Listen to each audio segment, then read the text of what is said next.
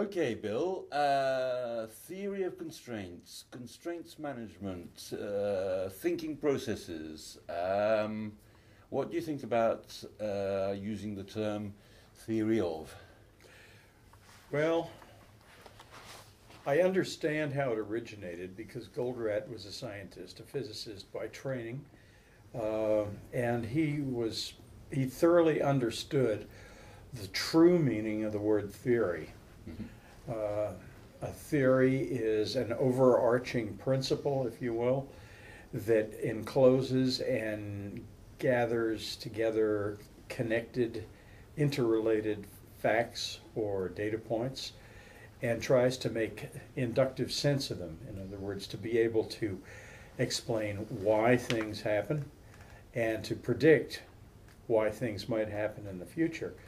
And to that extent, a theory is a very real and living thing. The problem is that most people who hear the word theory think it's some blue sky idea that has no grounding in reality, and their typical reaction is, don't bother me with theory, I live in the real world, as if theory is something that's not in the real world, it's in the imaginary world or in the mind, when really nothing could be further from the truth. And even somebody like W. Edwards Deming himself said that action that is not based on sound theory is tampering with the system. It's non-productive. So the fact that Goldratt chose the name theory in using theory of constraints, it's completely accurate as to what it is, because it does wrap around a number of data points and tools and processes and things that are very much related to the concept of constraints, ties them all together, and it makes for a really nice collection of data or knowledge that can be usefully applied by people. Clearly, no later than this week, I was talking with a top manager who's got a big problem in his factory, losing lots of money, very critical situation. But his initial reaction was, I don't want to meet you, I don't want to talk theory right now, I have a real problem to solve. And that basically he put the phone down, saying, I don't need a theory, I want a solution, sort of thing. And that was the end of that. I can understand how that happens. I don't understand, and to some extent I can understand why, because the people who say that just really don't understand what theory is. And they don't realize that where they are and what they enjoy in life today is the result of successful, orderly application of sound theory, as Deming would talk about. But what is unfortunate, though, because of that, is that if you are trying to promote interest in something like the theory of constraints, people look at it and the first thing they do is have a negative reaction because of the word theory. For that reason alone, I myself stopped using and referring to theory of constraints, or TOC, in 2002. And from that point on, I referred to it as constraint management. Everybody likes management, okay? And constraint management, if you put it out there with a lowercase c and a lowercase m, looks like a generic term that describes a practice of some sort. And when really the management of constraints, I hate to break it to them, it's a subset of a theory. But that's what they're interested in, so that's the way I talk to them.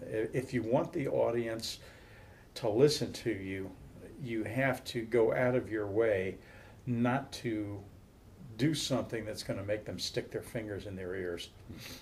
But having said that, I think people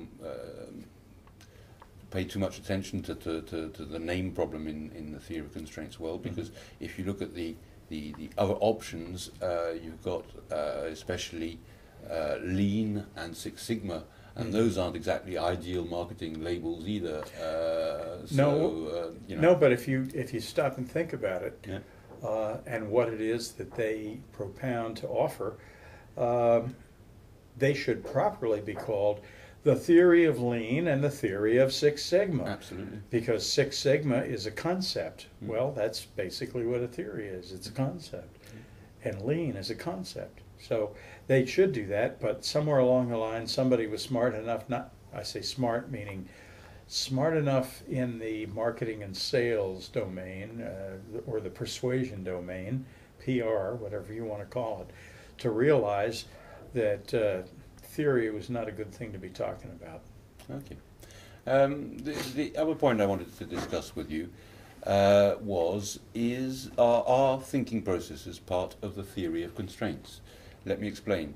The theory of constraints, if we explained it as something focused around constraints and leverage points, acting on the constraint will give the system result, or also referred to as 1%, 99%. That's one area of knowledge. Mm-hmm. And there are the thinking processes, and the thinking processes, as far as I'm concerned, don't seem to have much of constraints or theory of constraints or constraints management left in them. Mm-hmm. And I'm tempted to say that, in fact, they are both Goldrattisms, in the sense that Eliyahu Goldratt was the founding father who imagined all this, mm-hmm. But they are rather separate beasts. And I want to come back to my question: are thinking processes part of the theory of constraints? I think that they could be considered a tool of the thinking of the theory of constraints. However, when I teach my thinking process courses and when I talk to people about the thinking process, I usually say that there is no direct connection between the theory of constraints and the thinking processes, other than the fact that we're both invented by the same man. That said, however, you have to know a little of the history of why he developed the thinking processes. Mm-hmm. He started out selling software to the world that was based on the drum buffer rope concept and the idea of bottlenecks, controlling bottlenecks in manufacturing processes, et cetera, et cetera. And he found at some point that the companies that were buying his software were not getting the whole system impact that they thought they should. They weren't realizing quite as much revenue increase or throughput profit, and so they challenged him. Your software isn't working. Well, he started looking at it, and he came to the realization the reason it isn't working for them is because their system constraint is not in the production process. So yes, you can get very effective and efficient production out of TOC or out of drum buffer rope, which is a subset of TOC. But if your system constraint lies outside, say in the marketplace or in research and development and engineering, you're not going to see any whole system improvement in terms of the corporate bottom line. So he had to take a look at what he could do to identify and manage a constraint that isn't located in the production process.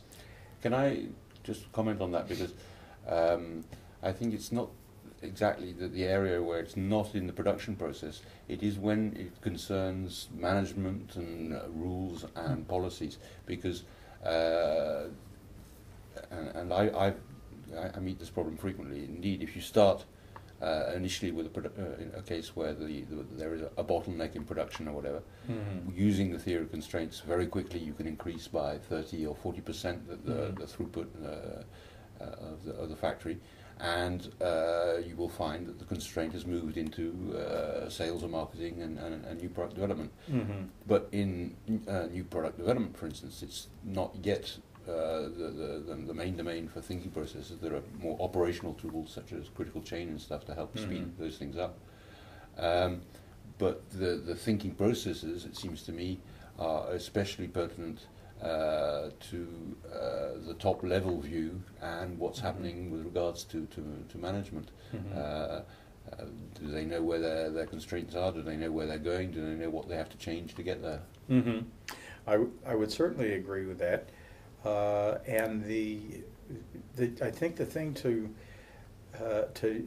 do is to start from rather the broader perspective and work down to the finer. The broader perspective is the constraint internal to the manufacturing process, or is it somewhere else? And if it's somewhere else, the tools that you use to optimize the manufacturing process according to the theory of constraints are not going to be much help to you. So what do you do when they are elsewhere? Well, the first thing you have to do is you have to find out where they are. Mm-hmm. And if you don't have any of the other constraint management tools that will do that for you, then you have to have a way of determining where the constraint lies. This is where Goldratt started to depend on a methodology that he referred to, I think, as early as 1986 as effect, cause, effect, where he looked at the causality of constraint behavior, meaning where is it outside? The system is constrained outside the production process, and he looked at that causality as a single linear chain. Mm-hmm. And every time he would go down to a cause of an observed effect, he would try to verify it with another observed effect that would be present if that were in fact the same cause. In other words, the second part of the effect was the verification that you're on the right track. Yeah. So he did this for 4 or 5 years, but along around 1990, 91, he started to realize that causality wasn't necessarily singular and linear. It sometimes branched, and it had contributing causes as well as primary causes. So as time went on, he formulated in his mind a method wherein he could find wherever the constraint lay, he could find it using this thing that he developed called the logical thinking process. But it required looking at the company as a whole system and not just that part of the system that was the production process. Mm-hmm. So, yes, everything that you said is absolutely correct, especially the issue of policies and policy constraints. Because in the final analysis, whenever you get even if it's in the production process, whenever you get a system constraint, no matter where it is in your system, it's always rooted in the policies that you employ to do business. And the way I describe a policy, it's not necessarily a written procedure or a regulation, although it could be those. In most cases, you could define it very simply as a policy is the way we choose to do business. It is the practices that we choose to employ in order to make the business work. And these practices can either do what we want them to do, or they may end up doing what we don't want them to do. And sometimes the practice that we think is needed for business today turns out to be obsolescent by tomorrow. The same practice isn't going to work. But if you're not aware of it, you don't know why things are deteriorating. So the thinking process allows you to find out what the cause is of the deterioration. And in almost all cases, it turns out to be some sort of a decision that we made, a policy on how we will do business or not do business, that leaves us with this so-called undesirable effect, which is normally the business isn't making enough money. I'll give you a specific example that I used to teach in my courses at the University of Southern California. There was a company that was interested in R&D and manufacturing, and that was their business. And their board of directors decided that they would establish a policy for the acceptance of new proposed development projects. And that policy was that the new project had to show in the business case that it would deliver a 30% internal return on investment within 3 years. If it didn't meet that threshold, they would not accept it. So one day along comes an engineer with this particular idea that he had. It was a brilliant, actually new technology of some sort, and he presented it to the senior management and the board, and it only delivered 22% in 3 years. And they said, not doing it. And he was disillusioned, and he left the company. I don't know where he went from there, but the same technology was invented or developed by a competitor who was not locked around that principle of, or that internal rate of return of 30% in 3 years. And what they saw was, even if it only gave us 10% in 3 years, this is a brand new technology, and in 4 to 5 years, it's going to give us 50 to 60%, which it did. And they actually put that first company out of business because the competitor saw the opportunity and did not apply this arbitrary policy on what they would choose to do and not do. And policies can get you good places if they're good policies, but they can also kill you if they're not. So you end up with this this tool that is really useful to find a policy constraint. But here's the interesting thing. The tool is completely transparent to the concept of constraints. It is pure cause and effect. You don't need to be even analyzing a system to determine what the constraint is. You can be using the same methodology, this thinking process, cause and effect methodology, to analyze a historical event. I use 2 examples in my training, and one of them is a logic tree that explains how ill-advised tax policy in the year 100 BC resulted over the course of 30 years in the fall of the Roman Republic and the rise of Julius Caesar and the empire. Bad tax policy was the reason for it. So, and when you read the tree, it seems totally logical when you see it. So I tell my my thinking process course participants that the only thing that is truly common between theory of constraints and the thinking process is that they were invented by the same guy. And if your goal is to try to manage constraints effectively, the thinking process can be an invaluable tool. Mm-hmm. It absolutely can, because it'll take you to constraints very quickly that are outside the normal domain of the other process tools.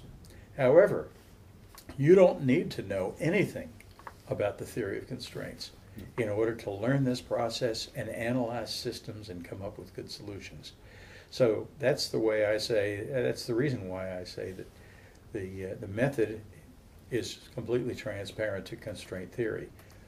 But if you are a practitioner of constraint theory and you know the thinking process, you're even more powerful. Mm-hmm. So. Yeah, I know what you mean, because in Western Europe where I work, more and more often manufacturing companies have reduced load on the factories, and therefore there are no longer any capacity bottlenecks.